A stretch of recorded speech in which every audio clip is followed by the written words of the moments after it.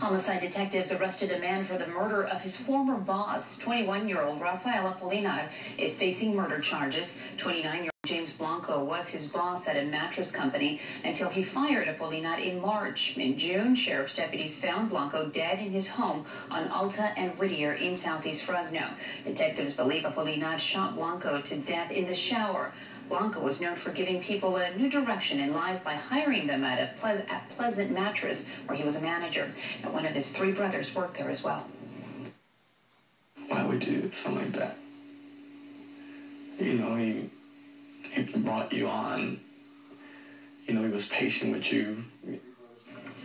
Blanco's family members are hoping to honor his memory by continuing to give second chances, mostly through a brother's church in southeast Fresno. A Clovis woman took a plea